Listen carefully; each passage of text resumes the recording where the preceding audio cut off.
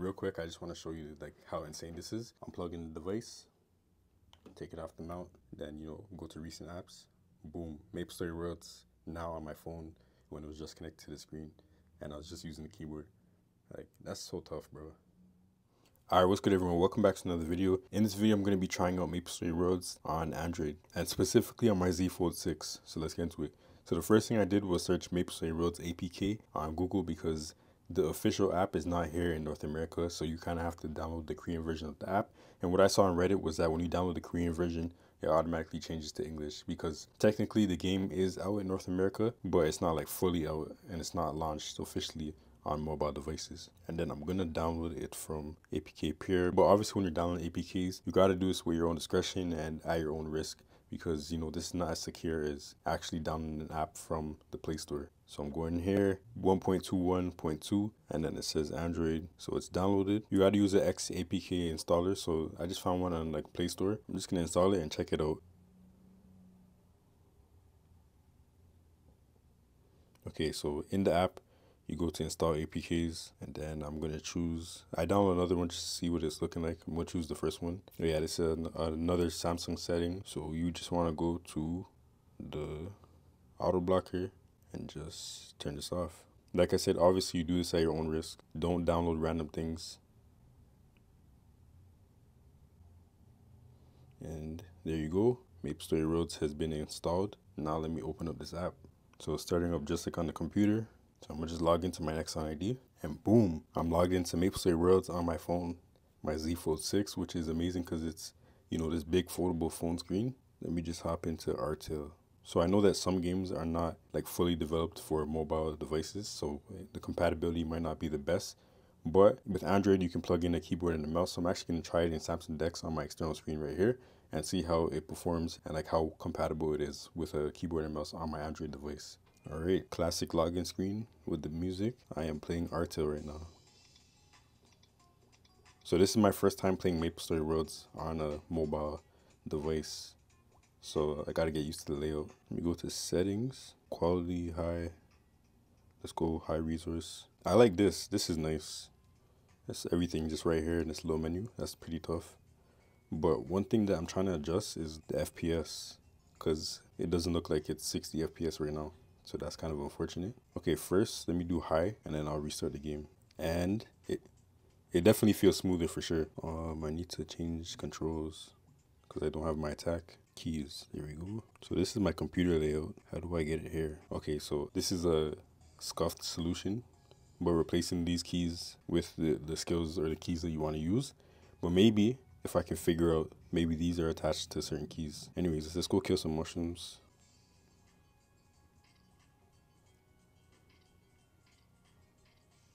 So it's definitely not as smooth as playing on the computer for sure, but this is definitely playable. So now I want to try out Samsung DeX just now. So this is a Z Fold device. So I want to see how the app reacts to like different orientations and split screen and stuff like that. So 2-finger swipe from the bottom, split screen like this, and the game still works.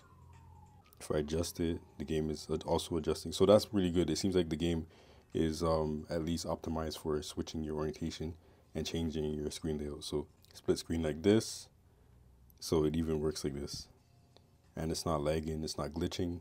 The UI and everything, it just dynamically adjusts to screen size. So that's pretty sick. Last test, I'll do floating window, and I basically have Maplestory in a floating window just like on a computer, and I can move it around, do whatever I want in the background, throw it off to the side. When somebody's talking to me, I can respond to them, go back to my game, because when you put it off to the side like this, it's still running. So that's pretty sick. So Maplestory Worlds actually works on mobile devices, and especially like foldable phones, it works. Go to the outside screen, let's see how that works. Okay, so the app has to restart for this specific app. So now I really want to try Samsung DeX on the external screen because Samsung phones have that capability. So let's get into it. Okay, putting my Z Fold 6 on the MagSafe mount, connecting the cable, then it should turn on. And there you go, Samsung DeX is now connected. So now I'm just gonna open Maplestory Worlds on Samsung DeX. So a cool thing about Samsung DeX is that the mouse actually works on both screens. So you can basically use your Z Fold 6 and your Samsung devices as the second screen. But I'm actually gonna open Maplestory Mobile here, like I said. But now we got Maplestory Worlds open on Samsung DeX, and it's like using a desktop computer. That's pretty sick. You can resize it, and it will resize like I showed earlier. So now let's hit that full screen. Boom, full screen. Maplestory Worlds on. The external screen coming off my phone. That's moment of truth. Do keyboards work? Let's go. You can actually use keyboards, bro. So this is like the full desktop experience, but off of my phone. Make it a little bit taller so I can move that. So there are some like formatting issues slightly, but for the most part, it seems like it works decently well. To move this back to Z. So it seems like you can't quickly enter the chat by pressing enter or slash, but that's fine. So let's get some action, bro. Maplestory Worlds.